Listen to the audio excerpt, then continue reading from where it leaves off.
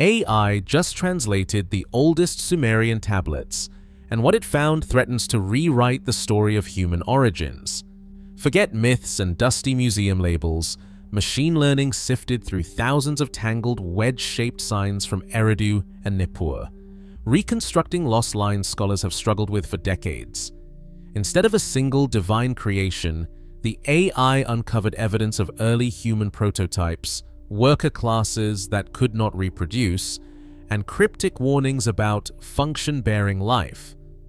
If these translations are accurate, everything from our intelligence to our divisions might trace back to a conscious act of design and a cosmic rivalry that shaped the fate of our species.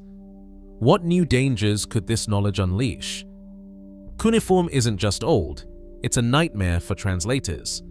Over 1,000 unique signs, each with shifting meanings depending on the scribe, the city, or even the year.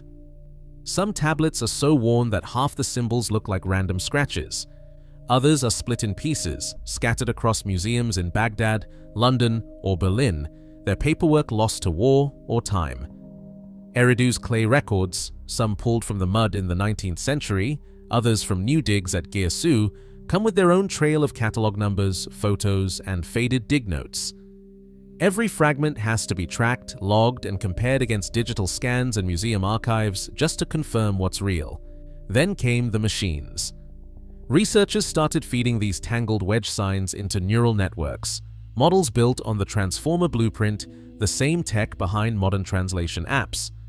The process starts by digitizing every tablet, turning crumbling clay into high-resolution images and Unicode sign strings. Each sign isn't just a picture. It's tokenized, broken into subword chunks, and mapped against thousands of known variants from the open, richly annotated cuneiform corpus.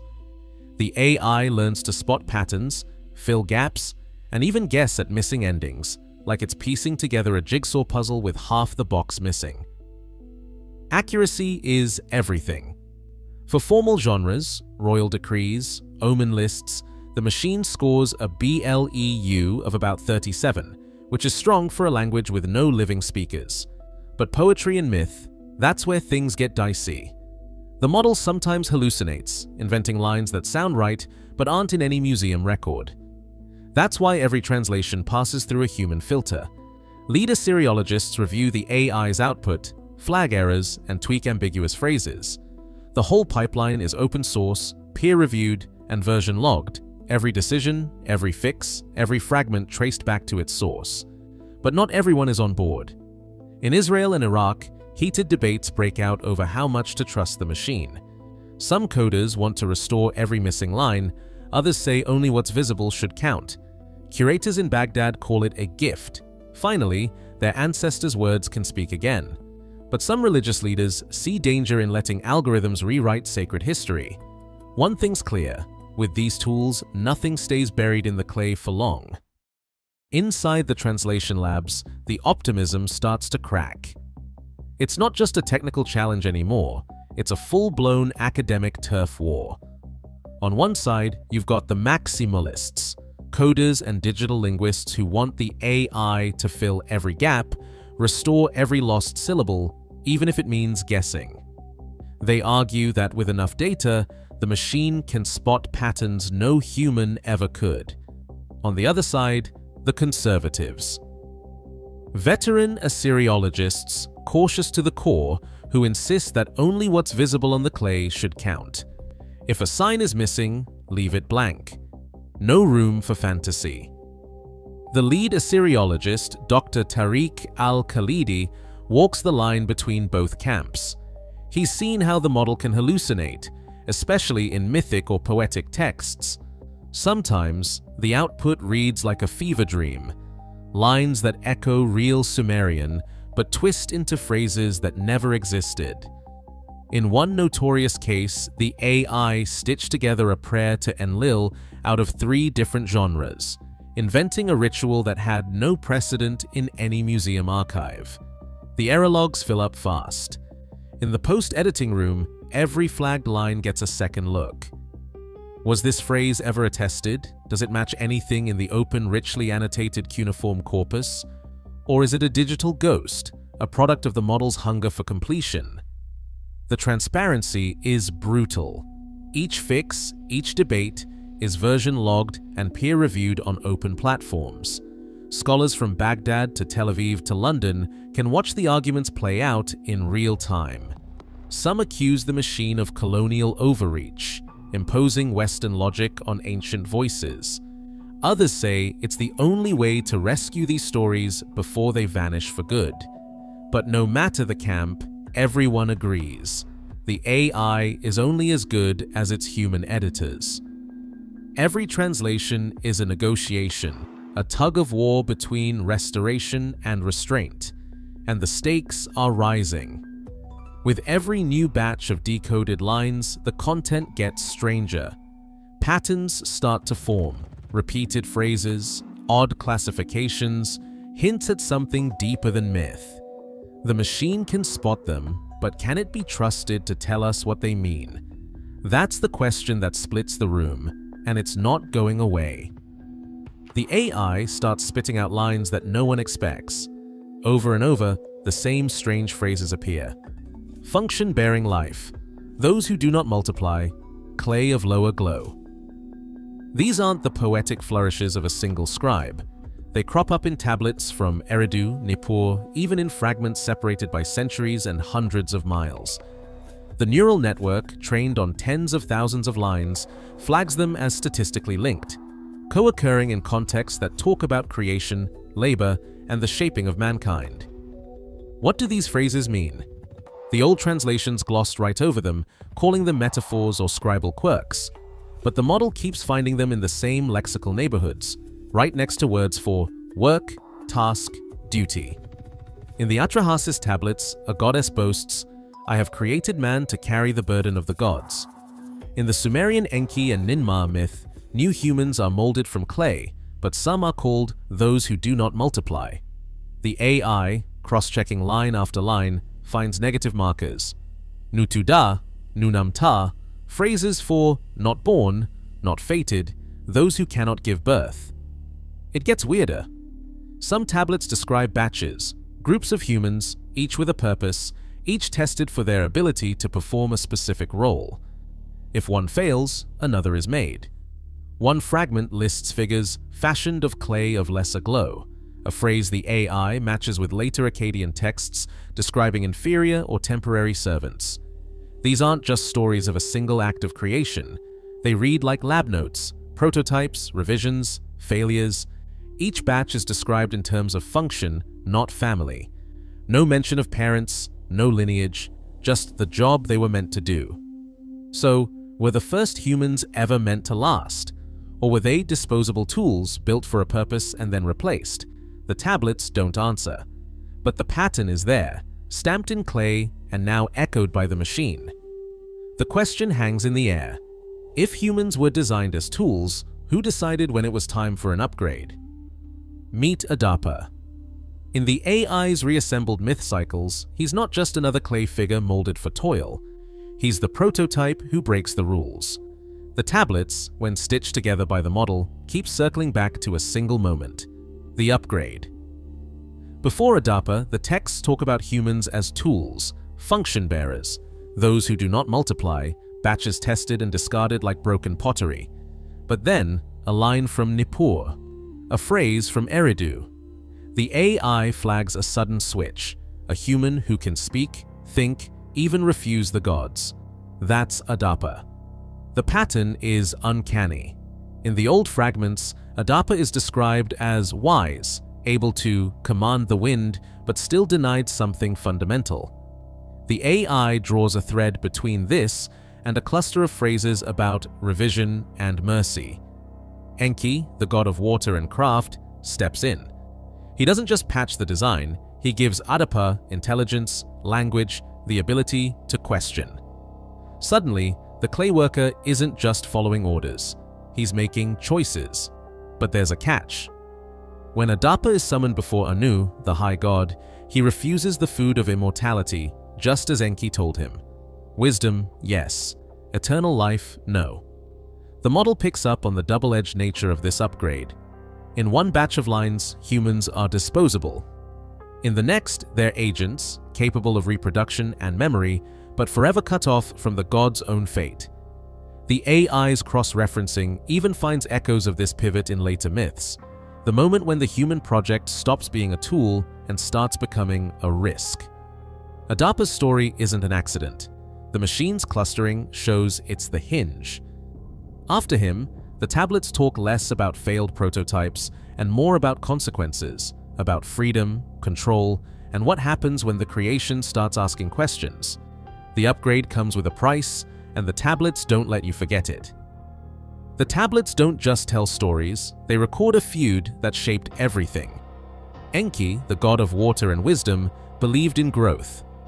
Enlil, the lord of air and order, wanted control.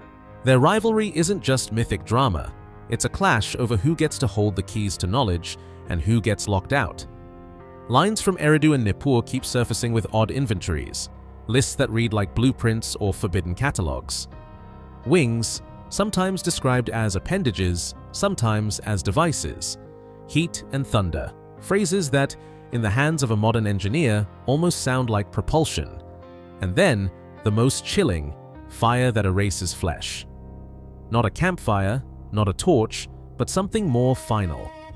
The logograms are rare, scattered, and fiercely debated. Some call them poetic. Others, including a materials scientist brought in by the translation team, aren't so sure. She points out that the same cluster of signs for metal, heat, and flight show up in texts from different centuries, different cities. Coincidence? Maybe, but the clustering is hard to ignore. What's clear is that these lists aren't shared with everyone. Only certain lines of humans, those favored by Enki or trusted by Enlil, get access. The rest are kept in the dark. The tablets describe rituals where knowledge is passed down in secret, sometimes in the shadow of a temple, sometimes just before a storm. The stakes aren't just about who gets to farm or write, it's about who gets to remember and who gets erased. Archaeologists have found burn layers in Nippur and Eridu, sudden destruction that lines up with the mythic flood. The texts call it a reset, a way to wipe out drift from the divine plan.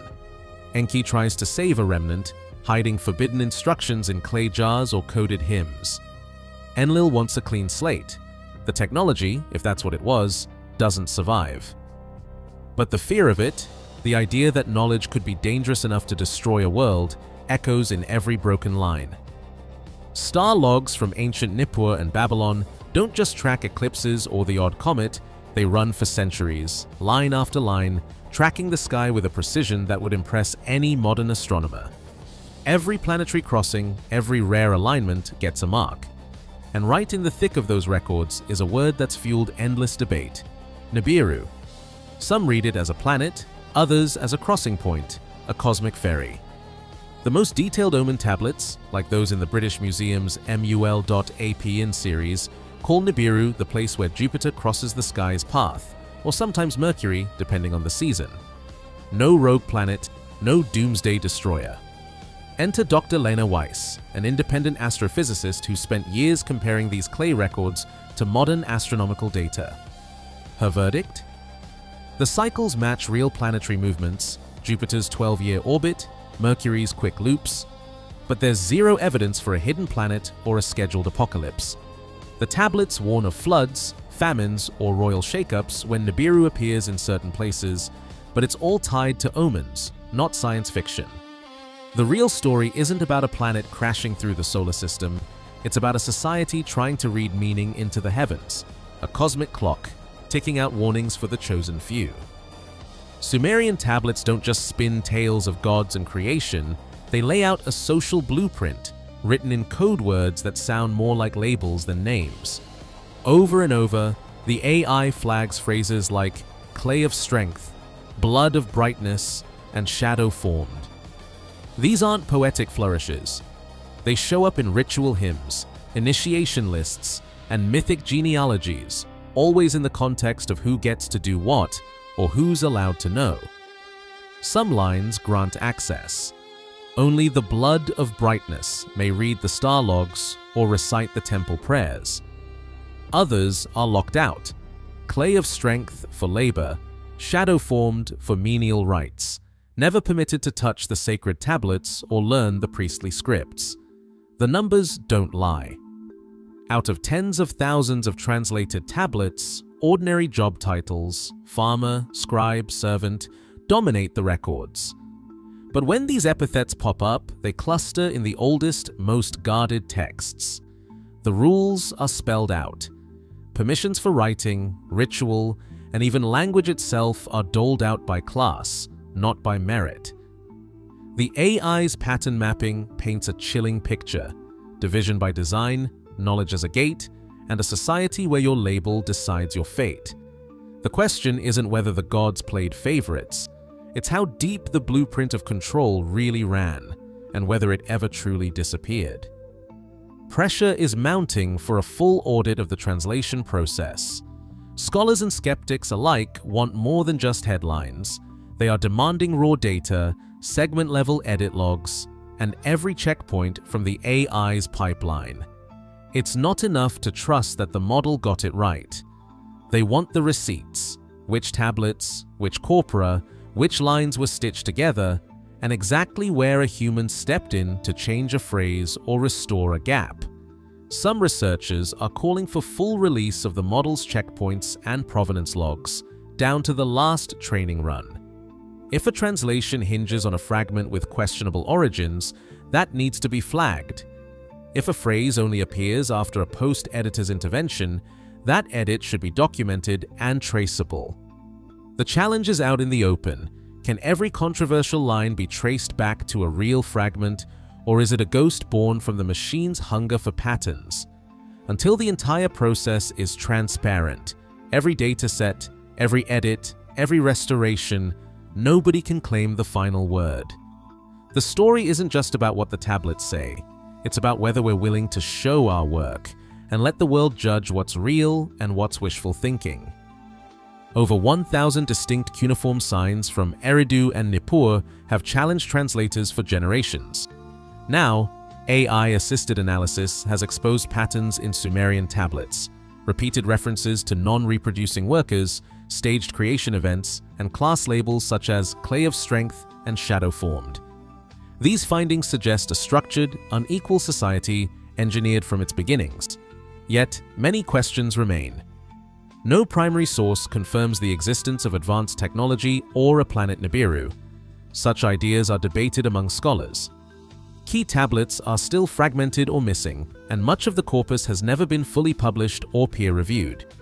What is clear is that these texts reveal early attempts to control knowledge, assign roles, and shape collective memory. As more archives are digitized and scrutinized, the story of human origins remains unfinished.